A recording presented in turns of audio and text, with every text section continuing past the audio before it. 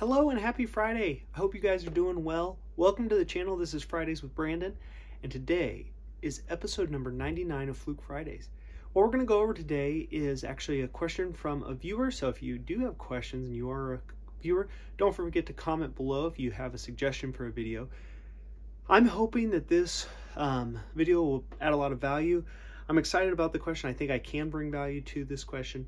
Basically what the question was is, he's got a 771, which is the baby version of the 773, and he's thinking about upgrading to the 773. He also is looking at a 789 and a 726, and he wants to understand what the difference is and why he would lean to one towards the other. So I'm going to share a tool with you that Fluke has produced that kind of walks you through how do you choose the right tool when you're looking at process tools, and then also give my take on the difference between the 773, the 789, and the 726, and why you might go with one versus the other, and kind of why they were designed the way they were designed. So hopefully this is helpful. Let's jump into it. We'll jump over to the desk and we will look at all these things.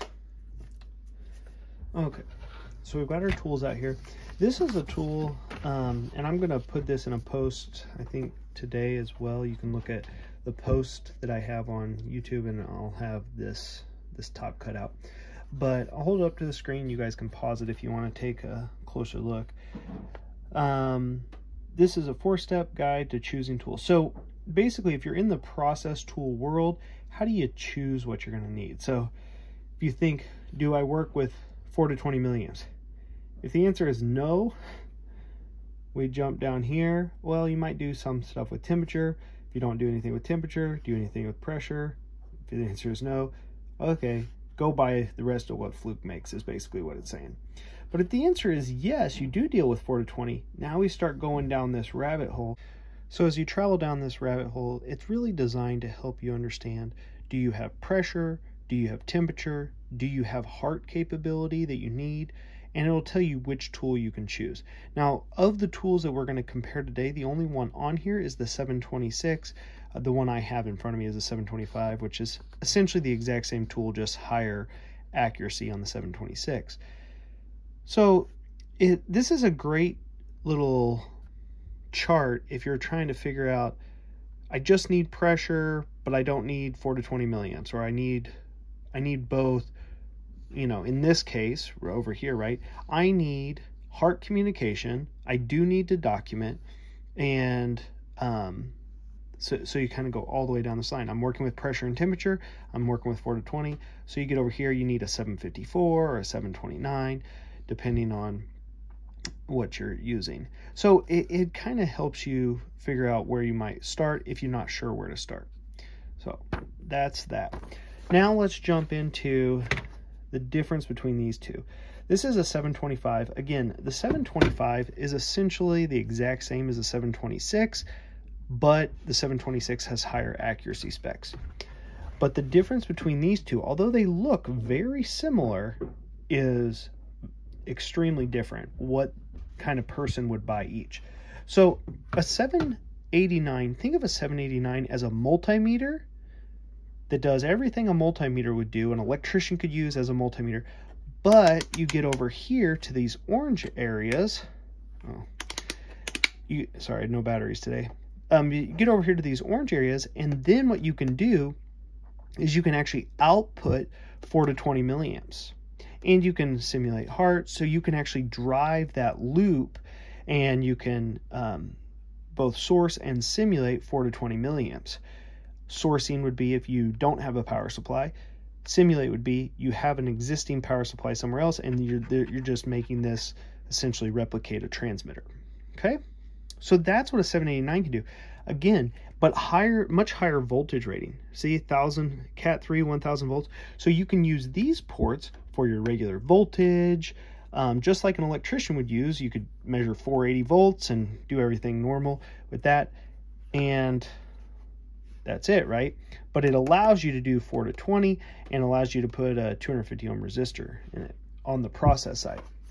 Now this tool is really designed to do calibrations. So you can see this one says a multifunction process calibrator. This says a process meter. So as a meter, we're thinking more like a multimeter. This is really designed to calibrate things. And what is it designed to calibrate? Well, it's designed to calibrate pressure. So you would have to add pressure modules to this top port. And then you'd have your different pressure modules at different levels and be able to pump those up and see both pressure and temperature at the same time. The other thing is down here, you can do temperature. So if you look down here, you're going to have the ability to source and measure. Well, yeah, so temperature. You have the thermocouple, so you can both measure and calibrate that, or you can source through the thermocouple. You can also do RTDs, okay? So you've got all these ports for RTDs. So you've got RTDs, you've got thermocouples, and you've got pressure, okay? The other thing you can do with this is, just like on the 789, you can source and simulate 4 to 20 milliamps if you needed to do that. So a lot of capability, but this is going to be for the person who's doing pressure and temperature calibration, and maybe some 4 to 20 looping, but really a process type person.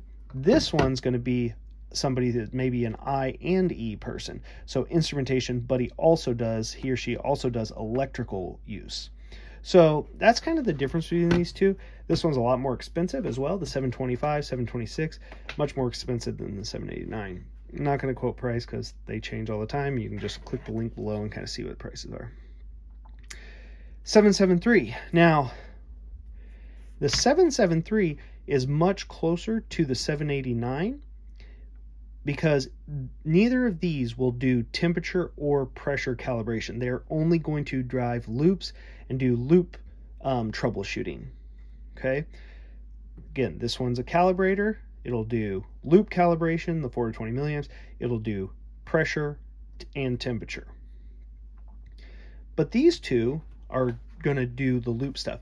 Now, the difference between the 789 and the 773, the 789 will do the higher voltage, like I said before, and the low voltage, the 4 to 20 milliamps.